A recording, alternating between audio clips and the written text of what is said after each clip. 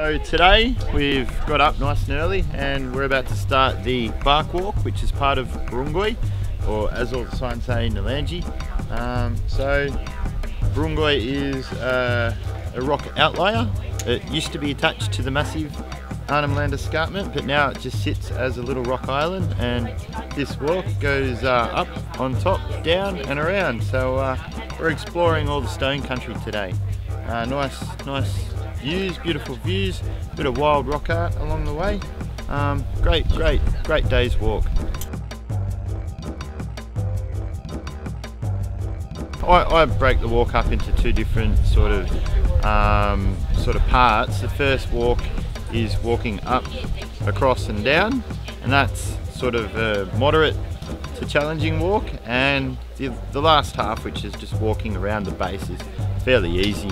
So the first stage is definitely tougher. That's why it's nice to do it early in the morning.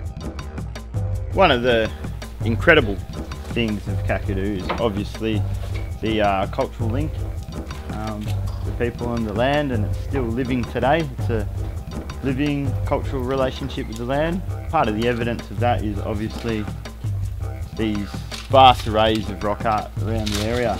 The binning view of the rock art, it's obviously evidences their cultural link, heritage to the past. It's also in a sort of society without books, written languages. This is obviously one of the greatest tools for teaching.